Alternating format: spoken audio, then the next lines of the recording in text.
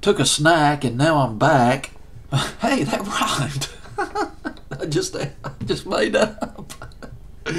Number 16 on my fantasy playlist the week of June 23rd, 2001. This was one badass rap record. Brassy would Play Some D. Brassy, they were a hip-hop rock band from England, but they were led by an American singer. Her name was Muffin Spencer. Muffin Spencer was in a band called the Exuberance over here in the States.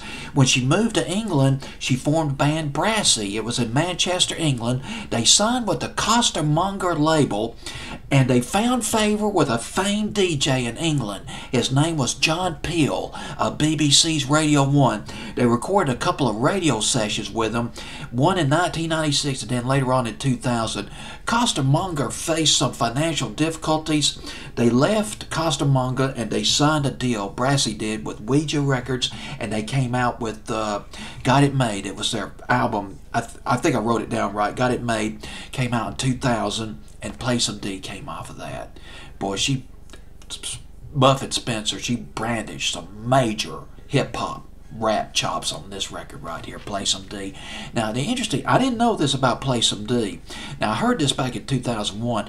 It turns out it was re-released as a single in 2003 because the song was used in a Motorola commercial, and it got them some more interest in the album that they put out, Got It Made.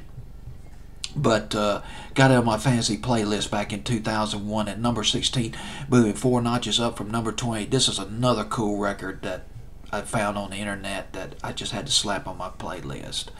Number 16, this is Brassy, Muffin Spencer on lead vocals. You're fantastic. To Muffin Spencer, this is Play Some D, baby. Throw it down.